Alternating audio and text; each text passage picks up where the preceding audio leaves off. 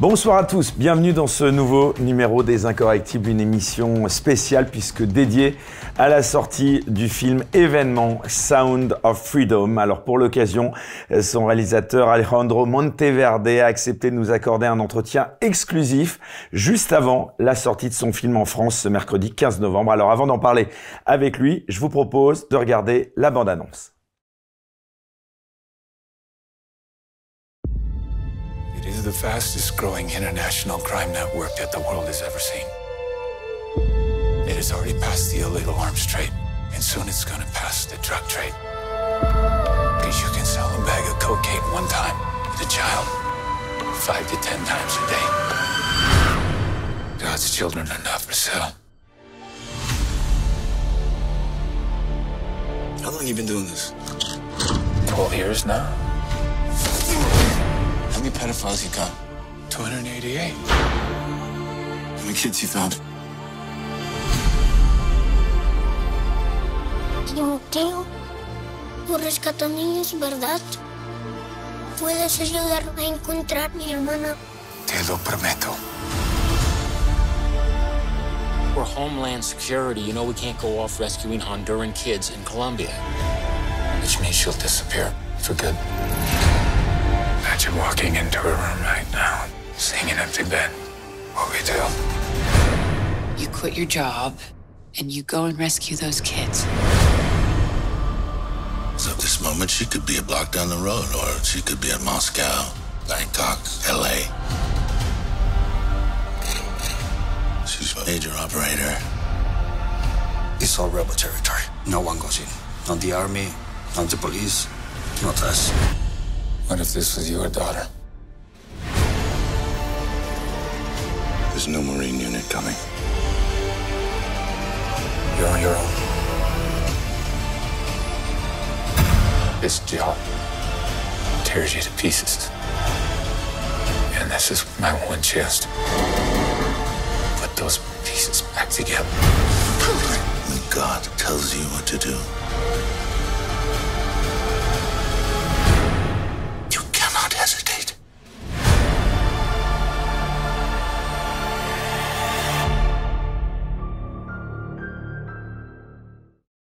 Voilà donc pour cette bande-annonce. Bonsoir Alejandro Monteverde. Hello.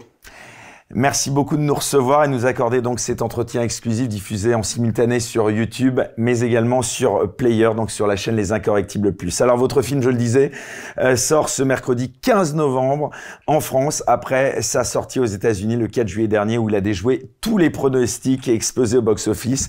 À cette heure, il a rapporté plus de 200 millions de dollars de recettes pour un budget de 15 millions de dollars. C'est, je crois, le 3e film le plus rentable de toute l'histoire du cinéma américain.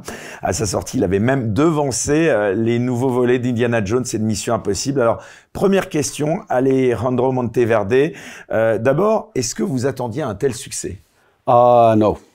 No, it was a massive surprise. You know, mainly film, it's a small movie, independent film, to come out against all these big franchise films on July 4, which is Independence Day in the United States. It's a day that normally independent films don't choose that day. So it was a great surprise to have that box office and to have, you know, more important, the reaction of that strong from the audience. Comment vous expliquez ce succès? I think it has to do with, in my humble opinion, you know, just like anything else, there was a very strong connection between the audience and the film. And that's the most important thing for an independent film, because once there is that connection, then you can start this word of mouth.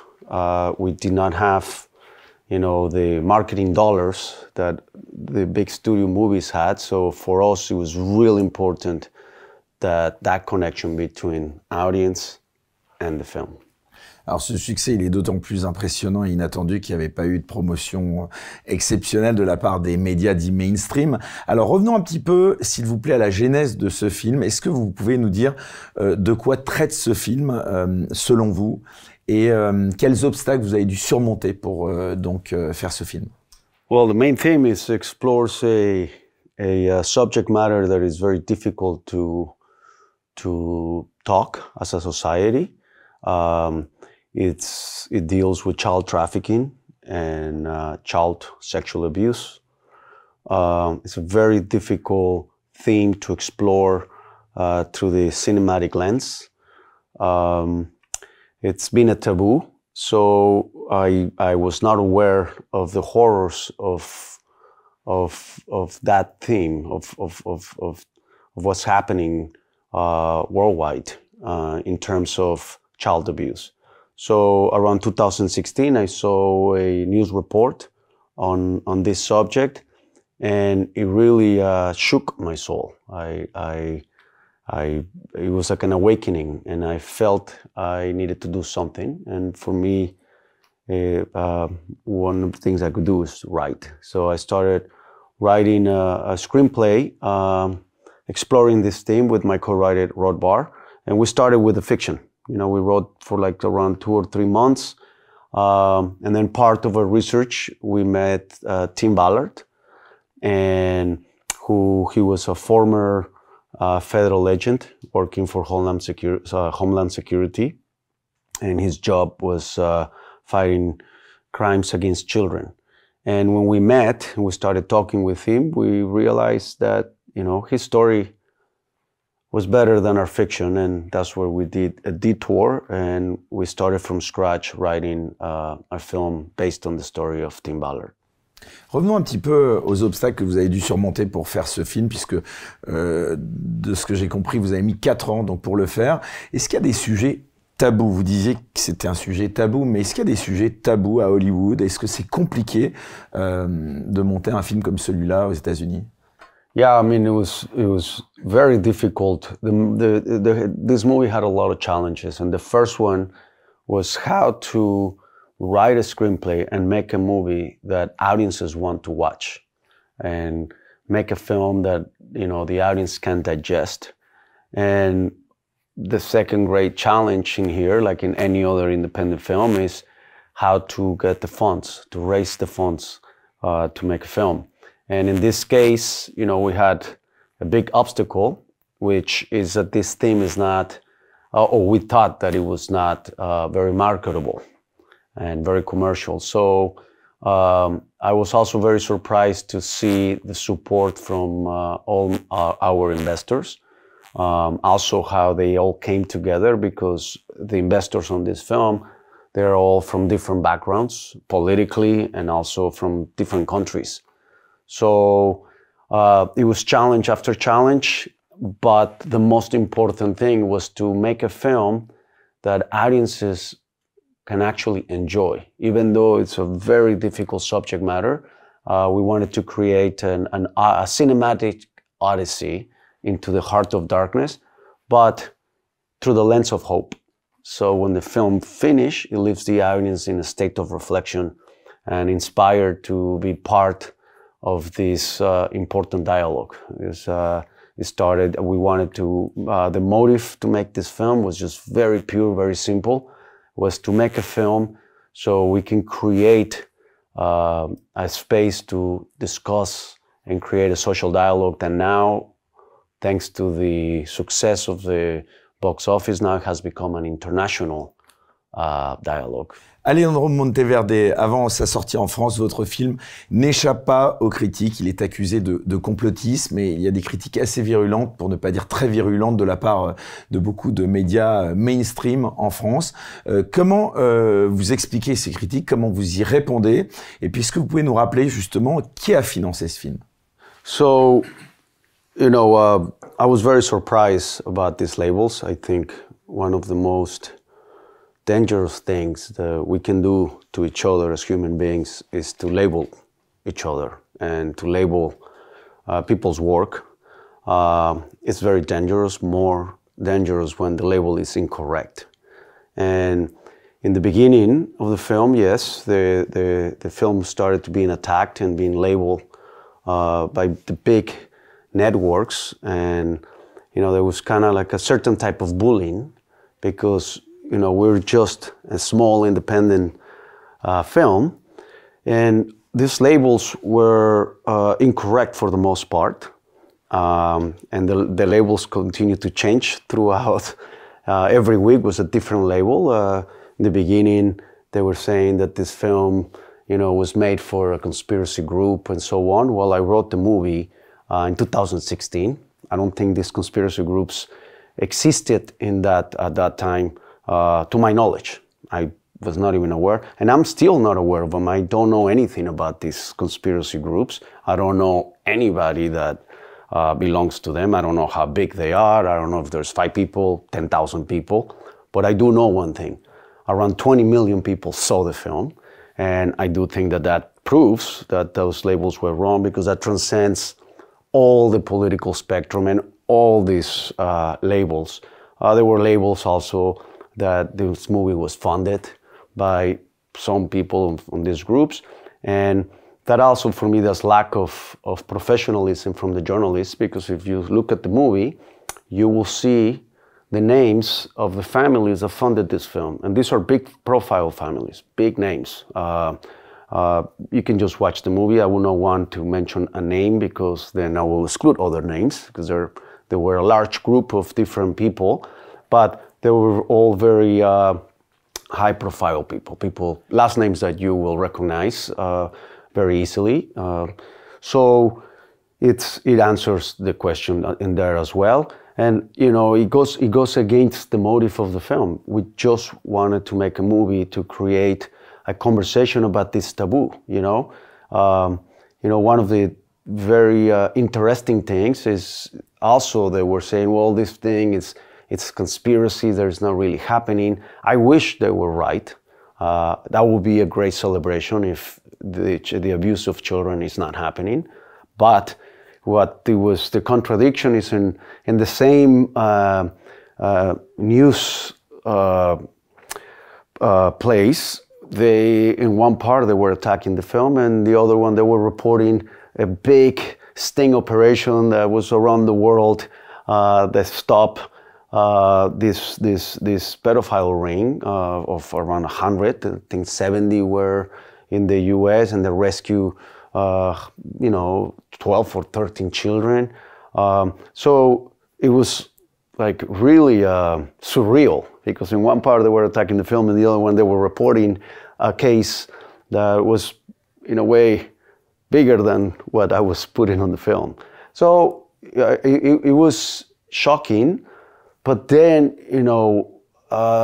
there's nothing I can do. There's nothing, when I believe if you can control things, you just have to let them go. But what was very ratified, and I was very grateful, is that the audience is the one that came out to defend the film, to deactivate all these prejudices and all these accusations that they were going against the film, because people were watching the film and they're like, everything, these articles that are attacking this film, I'm not seeing in the film.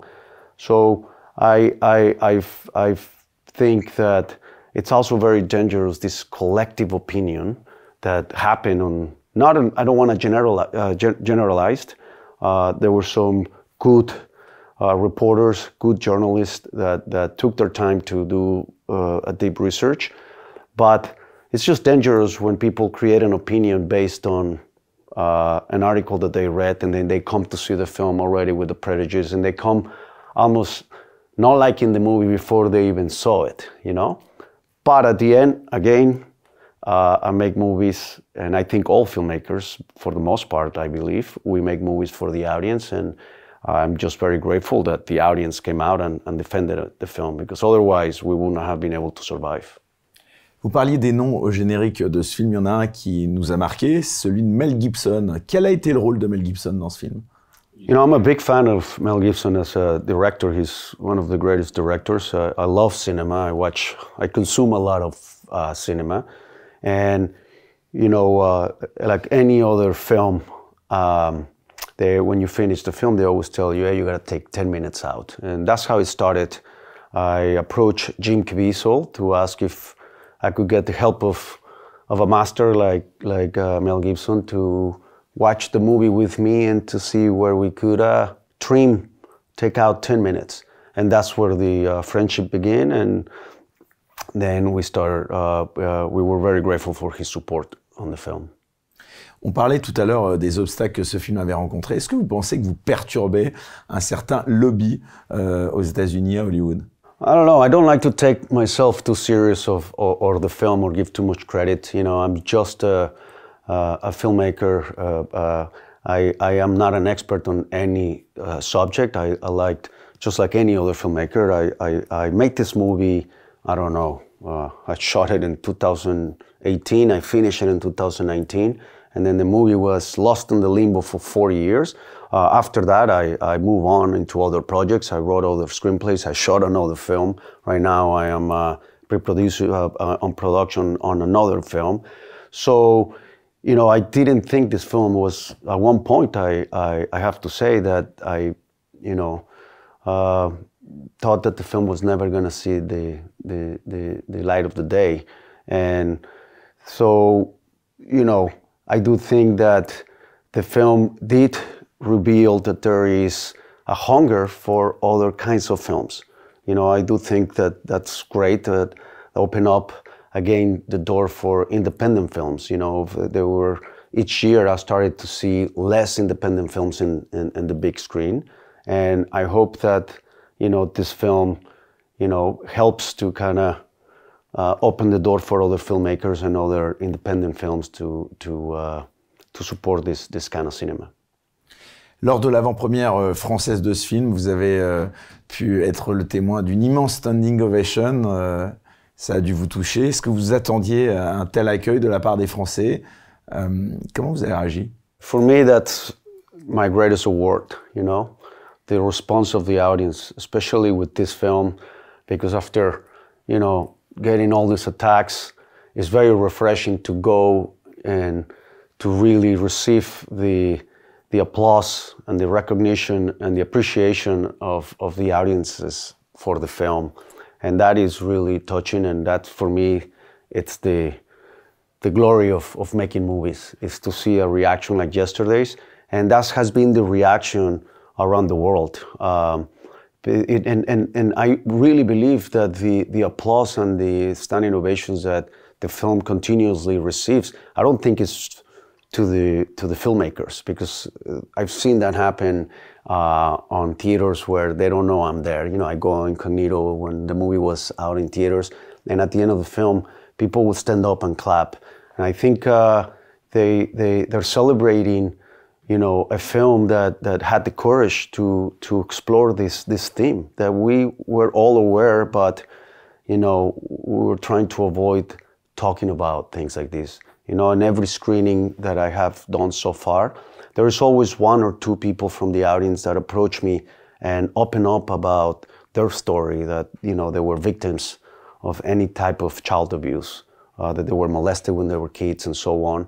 And, you know, for me, you know, I'm honored that they share those stories, but at the same time, you know, I am no expert, I'm no psychology, I'm just a filmmaker. So, but it's inspired to see how people are opening up and bringing a difficult conversation into the table, and now it has become, I could say, maybe some kind of a movement in terms of this international social dialogue that is happening as a community. Alors, lors de cette avant-première, vous avez présenté votre distributeur en soulignant le courage qu'il avait distribué un tel film. D'abord, là aussi, vous avez eu du mal à trouver un distributeur en France, je suppose en Europe. Est-ce que vous pouvez nous en parler? Et puis, nous parler aussi du rôle d'un certain Karl Zero. Quel a été le rôle de Karl Zero, qui est très très populaire en France sur cette question, justement? Yes, 4 years, the movie was without a distributor, without a partner. And the film was an orphan film. And the dream was to have somebody bet on the movie. And this distribution company, Angel Studios, came in and I say that they rescued the film. And they not only told me that they understood the film, but they knew how to market the film. They had a very clear way to market this film. And I feel that you know, this film was possible by people that had the courage to invest in the film, by people that had the courage to be part of the film, all the way from the cast to all the filmmakers, all the people that worked on the film, and to be able to have the courage to come out in the summer. That, it's very brave. Even when they told me that they chose July 4 to come out in theaters, I was like, wow, that's might be the end of this film. We may be one day in theaters and we're out. We started with a small amount of theaters and then we started to grow. So that same thing happened around the world. You know, a lot of distributors were hesitant to, you know, distribute this film. And I'm just very grateful for every distributor that picked the film in every different country. Like I said yesterday, I'm very, very, you know, grateful to Herbert and to the French distribution company that took this film. And I was very excited yesterday to see the reaction of the film. And to be, you know, I think this is my first time in Paris that I come in with a film or some of my work. I know my last film also got distribution here, but I wasn't able to come. But it was just very exciting to be here, and I getting to know a lot of new people, and I was also, you know, very glad to see that there is people in France aware of the problem, and that there is these organizations that are, you know, that are fighting, they're, you know, coming together to fight this crime. So, just grateful. Et sur le rôle de Karl Zero, vous le connaissiez? Yeah, well, I'm very honored to have, you know, a person like Karl Zero, to have his support and to have his voice, you know, help promote this film. I was very honored to that we did this Q&A yesterday after the film, and you know, it's thanks to people like him that help promote this film and create this wave, this word of mouth. And I'm just grateful for all the supporters, and I just hope that France and the audience in France gives an opportunity to the film, that people come and support the film and ignore any kind of noise or prejudice that is created by this collective opinion that has in many ways built around the film. Alors, Alejandro Monteverde, en dépit des critiques de Libération, de Télérama, ce film, il s'annonce comme un immense succès aussi en France. Il va être distribué dans près de 500 salles, donc on ne doute pas qu'il va aussi rencontrer un public immense. Revenons justement un petit peu au film lui-même. Comment est-ce que vous avez choisi ces acteurs qui sont exceptionnels? You know, one thing about this film, even though it sounds like a cliché, I didn't pick this film. I didn't wake up one day and say, I want to make a movie about child trafficking or, you know, child abuse. It's almost like the film found me, and the subject matter found me and kind of knocked on my door. And the film kind of took a kind of like a voice for itself. You know, it became its own energy. And I feel like the film picked and casted Jim Caviezel, Bill Camp, and I tell you why. You know, when we started the process of casting and making offers, you know, you have your wish list. And at one point you make offers, and, you know, there's always more when it's an independent film. You know, you don't have the funds, or actors are not available, or in this case, you know, the subject matter is a very difficult one, and obviously actors don't want to be part of films that nobody sees, right? So the way Jim Caviezel came, you know, we started talking. I already had made a handful of offers to other actors that, for many reasons, could not do the film. And Tim Ballard himself said, well, what about Jim Caviezel? And my first question to him, I said, well, why you want Jim Caviezel? First, he doesn't look like you. He's tall, he's dark hair, and for me it's important, it's a biopic, that the actor looks like you. And he said to me, because it requires a lot of faith to do this job. You know, you have to see thousands of hours of child abuse material and transcribe it, because you cannot play these videos in court. You have to describe it in detail, and that really messes you up in your psychology. And you know, Jim is a man of faith. So, you know, for me, I was open to anything. I was open to listening to the film. I think it was Cindy Lumet that said, sometimes you have to not get in the way of your film, and you have to identify. And I kind of saw that this film was kind of having its own, you know, its own energy. So I went and meet with Jim Caviezel, and right away I saw how personal and how familiar he was with this subject matter. Within minutes, I saw a tear in his eye. He shared with me that he had adopted 3 children from China, and I saw his conviction and how deeply he was involved in how much he knew about this subject. And for me as a director to work with an actor that cares and is so involved and understands this subject, maybe more than the filmmaker himself, I think it's just very valuable. So my next question was like, can I dye your hair blonde tomorrow? And he said yes, so we did it. And it was a surprise. We shaved his beard, we dyed his hair blonde, and Tim Ballard came, and when we saw him side to side, the resemblance was incredible. It was like a transformation, almost like Jim Caviezel turned into Tim. Even his eyes became bluer because of the reflection of his blonde hair. And I've always been a fan of Jim Caviezel. One of my favorite films is The Thin Red Line.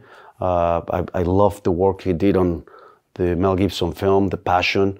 So for me, it was a great honor, and he is one of the most professional actors I've ever worked with.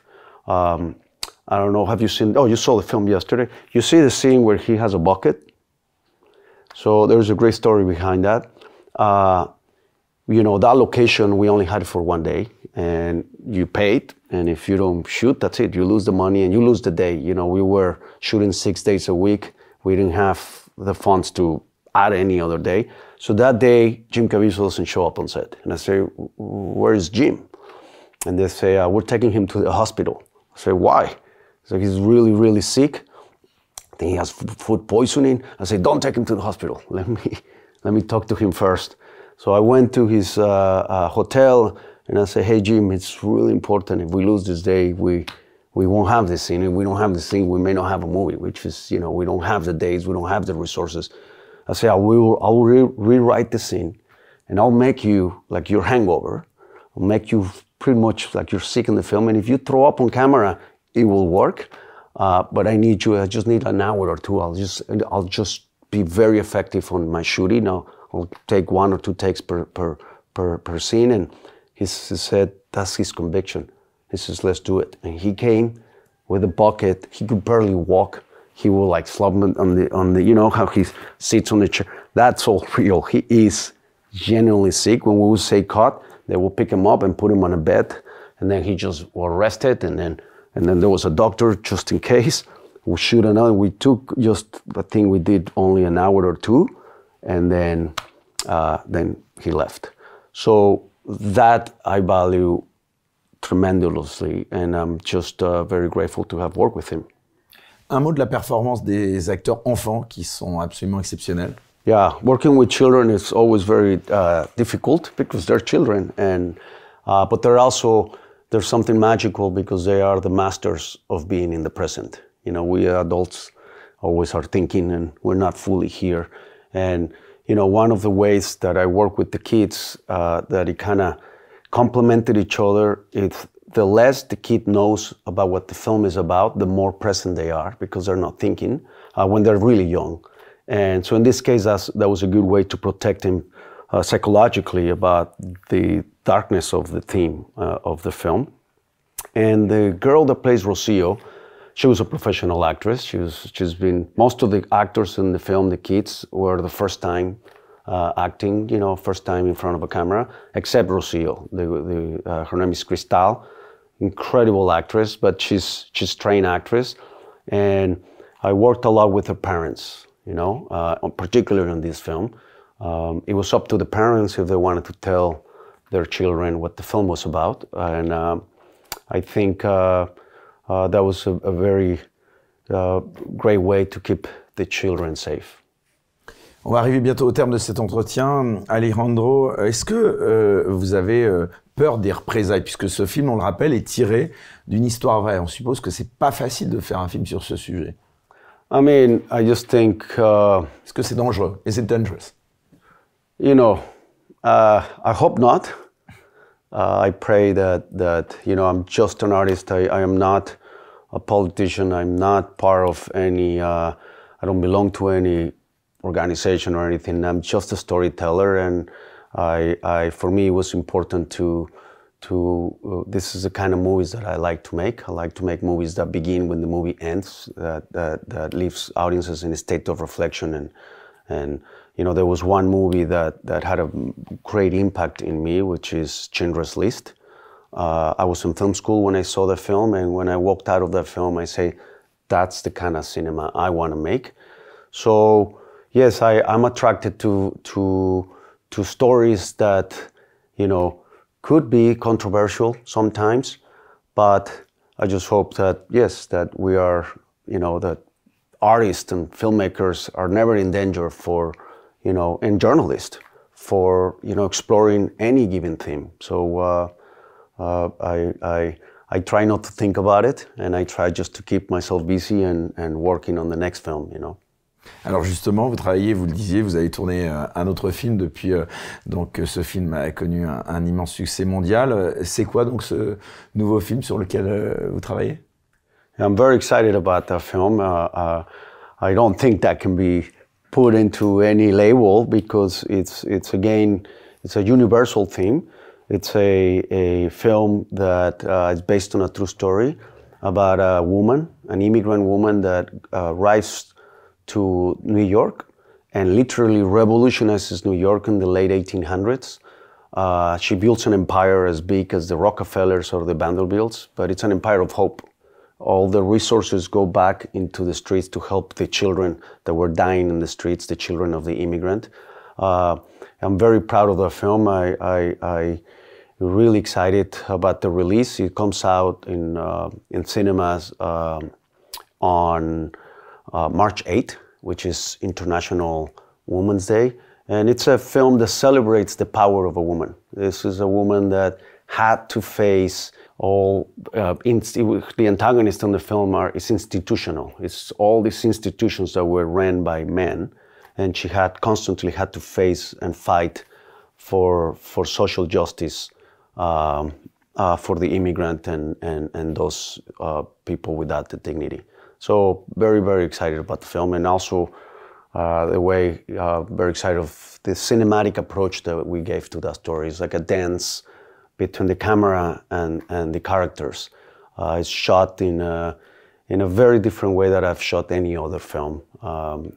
This is like in many ways, it's a homage to Andrei Tarkovsky on the way the film is choreographed and you know, the tone and the style of the film. I'm just excited to share with audiences. So I think it's coming out worldwide on the same day, in the US and Europe. On sait qu'à Hollywood, ce qui compte avant tout, c'est l'argent. Donc, est-ce que maintenant que vous êtes un réalisateur bankable, plus que bankable, est-ce que le système vous appelle et vous demande de faire des films? I'm very attracted to stories. So, you know, for me, more than getting calls, I'm more excited about, you know, getting the opportunity to make the movies that I've been writing. You know, I call myself a writer and a director. I write more than I direct because for writing you don't need big budgets, right? So I have a lot of projects that I have developed on themes that are very important to me, that I'm very passionate about. So I do think that this film has built an audience at the international level, and I'm hoping to continue to grow that audience so I can continue to make films that are important to me, and I hope that it's also important to audiences. But I would love to also one day work with one of the big studios, and I'm just open to I just love cinema. I like to make films, and if it was up to me, I would be living on a set just shooting all day long. Vous l'avez rappelé, vous êtes auteur, réalisateur, scénariste de ce film. D'ailleurs, moi, pour ma part, j'ai vraiment été très sensible à la lumière du film que je trouve absolument sublime. C'est véritablement, chaque plan, je trouve, une œuvre d'art. Est-ce qu'il y a des acteurs, entre guillemets, du système avec lesquels vous aimeriez plus particulièrement tourner, que ce soit des acteurs américains ou peut-être même français? Yes, I mean, I'm